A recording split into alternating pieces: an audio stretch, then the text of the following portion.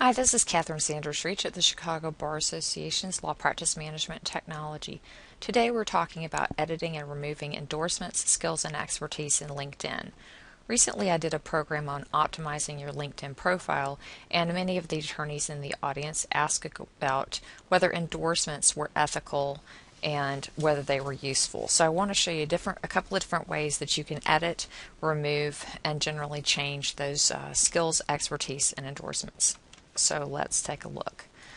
One thing I want to point out is that if you make your profile public in LinkedIn, it will show up as probably one of the top results in Google.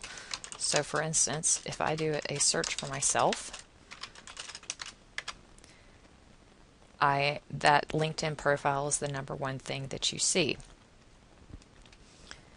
Without being logged into LinkedIn, what anyone can see and what I've chosen for them to see is my profile.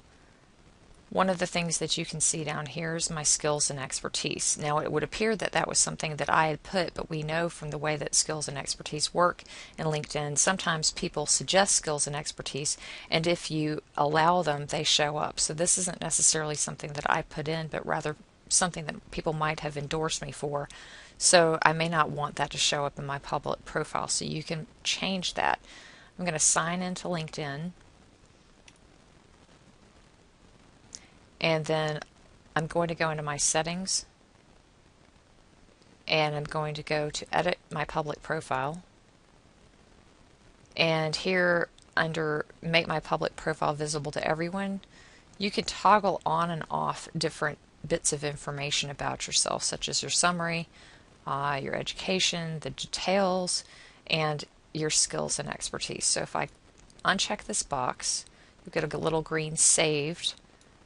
And if you scroll down, you can see that that skills and expertise area is gone. Now that's for people who are not necessarily connected with you. If people are connected with you, they get a richer sense of your profile. So let's go take a look at that.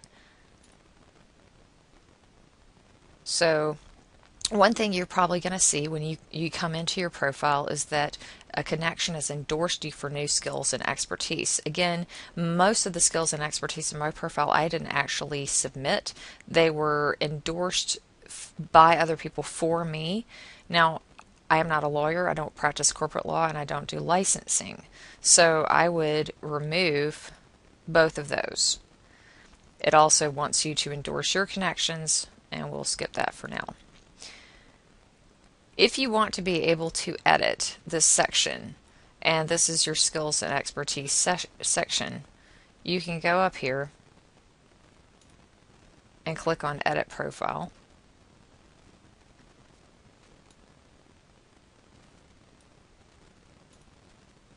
And you'll notice that I have Display My Endorsements turned off. If I show them, this is what people see. So they see that I've been endorsed by 38 people for public speaking and who endorsed me. So you may or may not want that information to show. So again, you click on that.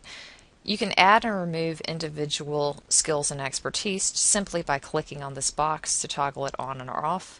You can add new areas of expertise if you feel like someone's missed something that's vital to your profile.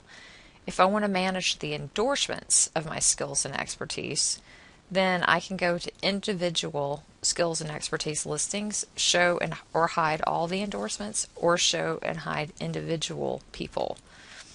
So I can make those changes. And finally, if I don't want to display endorsements at all, I say no, do not show my endorsements. It's still going to show those skills and expertise. If you don't want any of this to show, then what you can do again is just remove all of those. You can also drag these to reorder.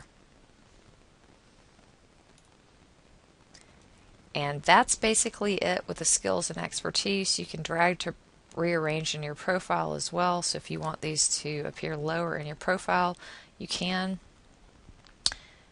And that's how you manage skills, expertise, and endorsements in LinkedIn.